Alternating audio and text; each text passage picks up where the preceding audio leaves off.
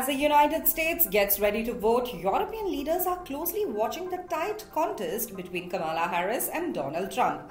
Many of them are anxious how the US election could shape the war in Ukraine and impact Europe's security.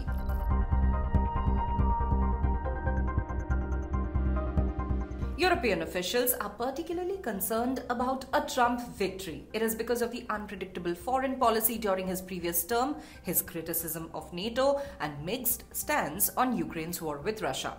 Many fear that a perceived Russian win in Ukraine could embolden Moscow to target NATO members. That's a possibility Germany's spy chief has warned about, suggesting that Russia might have the capacity by the decade's end.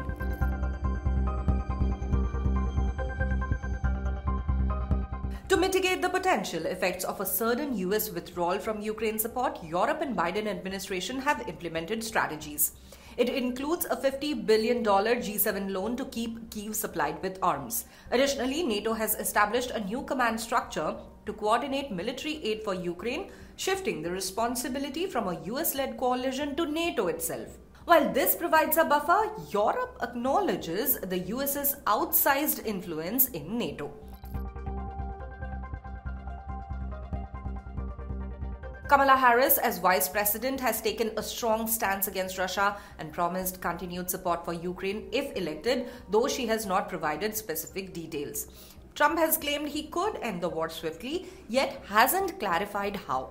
He has criticized US aid to Ukraine, labeling President Zelensky the greatest salesman on earth, and accused him of contributing to the start of the war. Trump's campaign spokesperson, Caroline Leavitt, asserts that Trump would restore stability worldwide through American strength and shift more defense costs to European nations.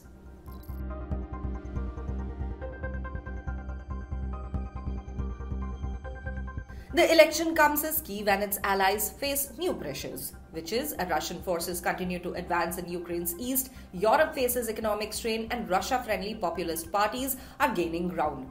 A senior NATO diplomat noted that as war drags on, voices questioning Europe's support for Ukraine are getting louder.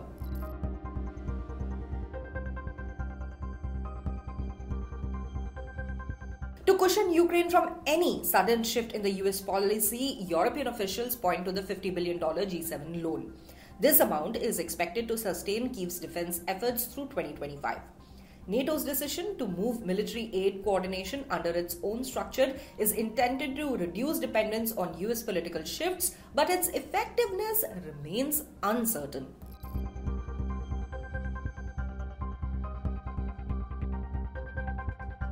European officials are actively trying to influence Trump's camp, emphasizing that a Ukrainian loss would damage US standing and embolden Russia and China. NATO Secretary General Mark Rutte has warned that the war affects not just Ukraine, but also America's future security.